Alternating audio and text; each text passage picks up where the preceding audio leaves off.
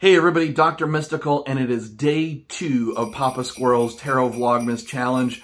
I'll put a link to the Vlogmas Challenge in the description below, but also check out the Tarot Vlogmas hashtag and see all the other really cool challenges that are being contributed by the entire community. Of course, take part yourself if that's something that interests you, and have a lot of fun with the different prompts that our friend Papa Squirrel has provided for us.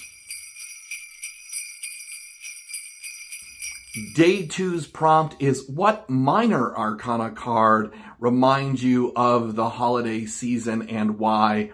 I really flip-flopped on this between two cards, the Four of Swords and the Ten of Pentacles. I can't really kind of land on one over the other, and I think that I probably, if I had to really think about it, for me, the card really is Four of Swords. But I want to talk about the Ten of Pentacles and why I think that's something that's in my thinking process around why it reminds me of the holiday season. When I think about Ten of Pentacles, I think about legacies. I see in the foreground, or I guess maybe in the background, we see the elders looking on to the next generation and the generation beyond. You see the contribution of resources that's been provided for that family's eternal and continual growth. And that's just something that I've really wanted and missed in my life, and something that I work really hard to create for me and the generation that follows me. Deep and long connections with my family are sometimes challenging, and I think for a lot of people, the Ten of Pentacles is a card of bittersweet remembrances around the holiday season. Certainly that's true for me a lot of the time. I often too find large family gatherings a little bit ominous and overwhelming. I think the tensions of the year come into those things, and everybody enters them in a situation or a feeling of anxiety. So for me, the Minor Arcana card that really reminds me of the winter holiday season, and it is the Four of Swords. It's that sense of rest.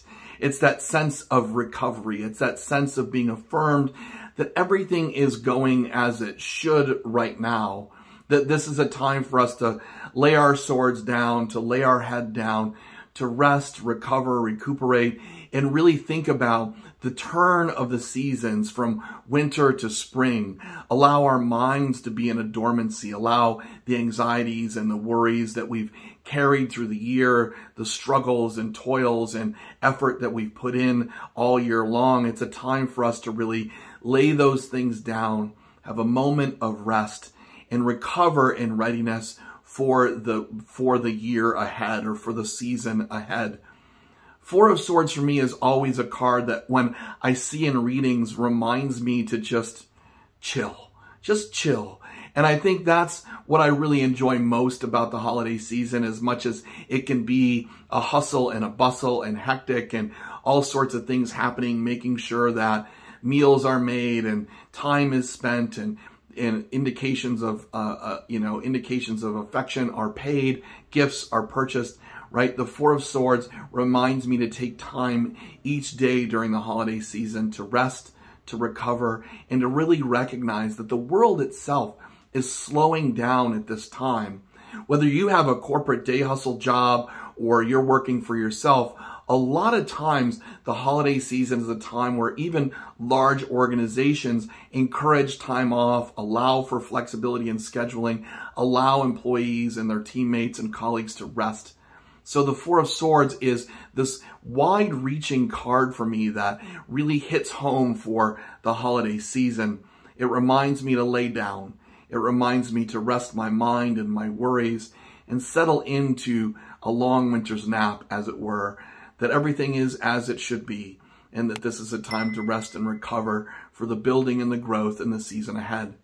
So that's day 2's challenge of Papa Squirrel's Tarot Vlogmas. Again, link in the show description. Check it out. Hit the hashtag on Tarot Vlogmas and check out all the other things that great contributors are doing. It's just been brilliant, and I hope you'll join us and enjoy the challenge together.